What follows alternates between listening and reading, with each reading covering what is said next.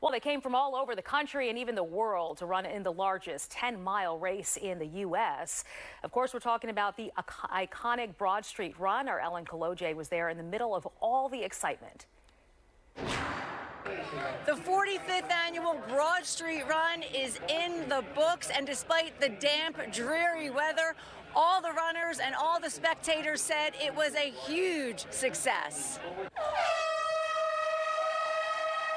Good weather, bad weather, we're here. Makes me cry. It's absolutely beautiful. Welcome to Philly, right? This is what Philly is all about. This Philly crowd is unbelievable. I've never seen anything like it. So they pump me up. This is absolutely what Philly is all about. The Broad Street Run, where everyone has a story, like Jane Cordero, who's been running it for 40 years. That very first year, I was so young, I had no idea. They sent me a medal in the mail because I didn't even know I won something, but it's been great. I'm so glad to be healthy enough to keep doing it. Go, everybody! Hello, we need more cowbell. Yes, I'm the only cowbell! Others, like Teresa Lutz, are huge cheerleaders on the sidelines, waiting for their loved ones to cross that finish line. Yeah, they're very supportive, so it's cool. Maybe next year they'll run it. Although Connor's first race may allegedly be his last. Yeah, I'm not doing this next year. This was cool, but this is fine. I get it. It was a long run, but I don't think there's any. I'm done. I'm retired.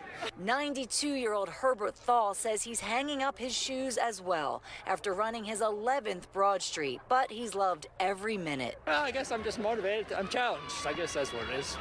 See if I can do it. Oh, all these runners can do it no matter what their age, and they've seen it all. See everything from hot to cold to rain, pandemic, so virtual runs to this.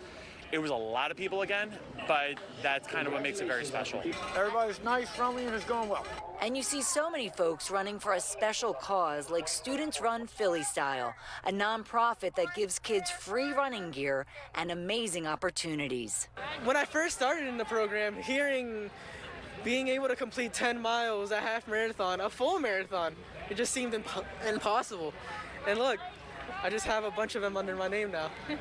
So again, the 45th annual Broad Street Run is in the books, and everyone said they will definitely be back for next year, despite the rainy weather. In South Philly, Ellen Koloje, Fox 29 News.